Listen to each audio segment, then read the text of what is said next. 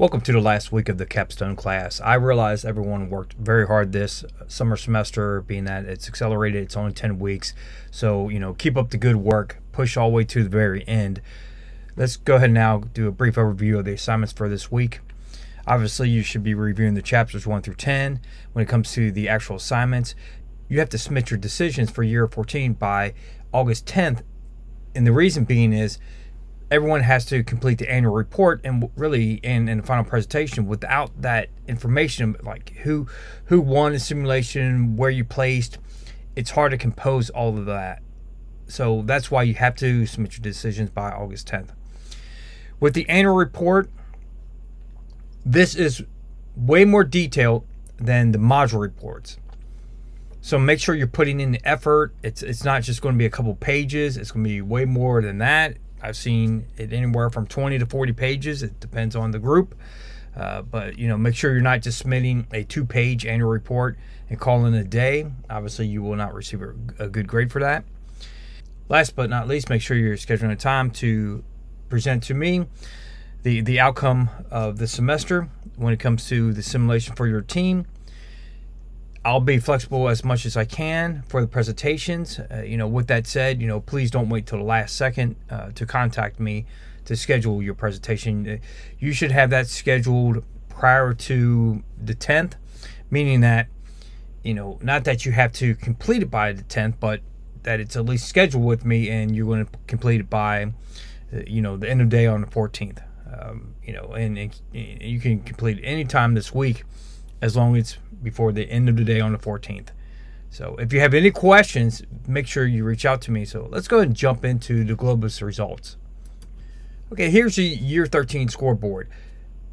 The one company that only really I'm surprised about is Company B, because Company B came out really strong and they've been dropping ever since.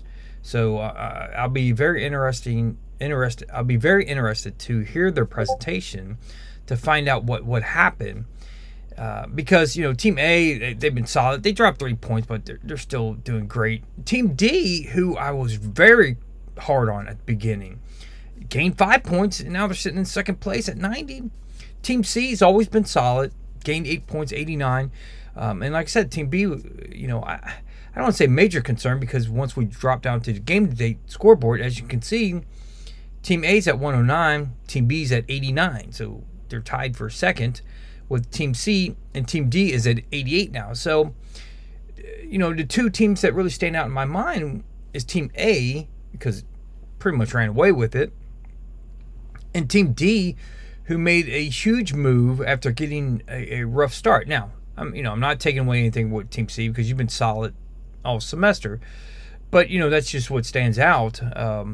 Now, I believe Team A probably will win the simulation because there's only 1 year left, year 14. It's going to be hard for anyone to make up, that 20 points for the overall game to date.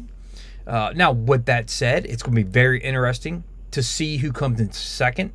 So really, the race is for second for B, C, and D. D, if you come in second for overall game to date scoreboard, I applaud you, because I thought there was no hope for you. To me, that really shows that you have extreme amount of fight within you. I'd be proud of you if you can pull off second. Now, I'm sure B and C is not just going to give you second, so that's what would make it even more impressive. But all in all, it's been a good semester when it comes to simulation. Team A took the ball and ran with it, and hey, congrats to them. But like I've always said, you could have a company and be, quote, in second place running the company and still make a lot of money. So, no disrespect for Team B, C, and D. Like I said, my only question mark was B, but, in theory, they're still in second place for game to date. So, congrats, everyone. So, keep it up. I'm excited to see which team wins the simulation. And obviously, to hear the outcome when it comes to the presentations of, what your overall strategy was, what you thought that worked, what didn't work, so on and so forth. That's all I had for today. Have a great weekend. Obviously, I'll be seeing you soon. Take care, everyone.